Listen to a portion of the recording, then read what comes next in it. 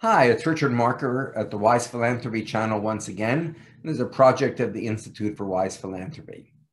I was recently asked to present a webinar for a group of wealth advisors, philanthropy advisors, and trust and estate attorneys on the issue of diversity, equity, and inclusion.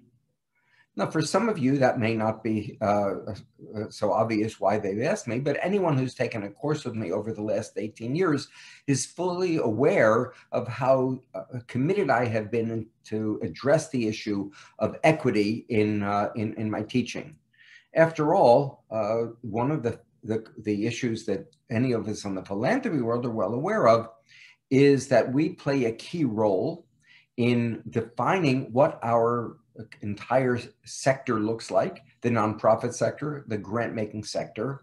And if we don't have a sensitivity to how equity really works, then we're never going to be able to address the currently popular term DEI, diversity, equity, and inclusion.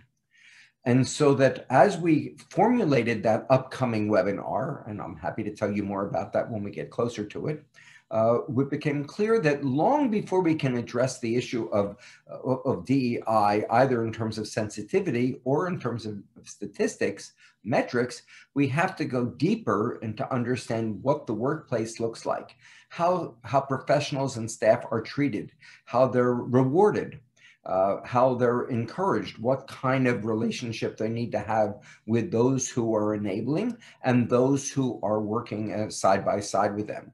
And so what I'm going to do now, after this introduction, is present a series of vignettes of proven successful models of how one develops a successful workplace, a successful relationship with boards of directors, and builds the underlying issues of equity into our work as funders in the nonprofit sector, and by extension to those who work in the for-profit sector as well. So stay tuned. We're going to be giving you very practical advice in the next series of vlogs. Thanks very much for joining me today. I look forward to hearing your comments and responses to the series of presentations, and I hope that they prove useful to you. Thanks very much.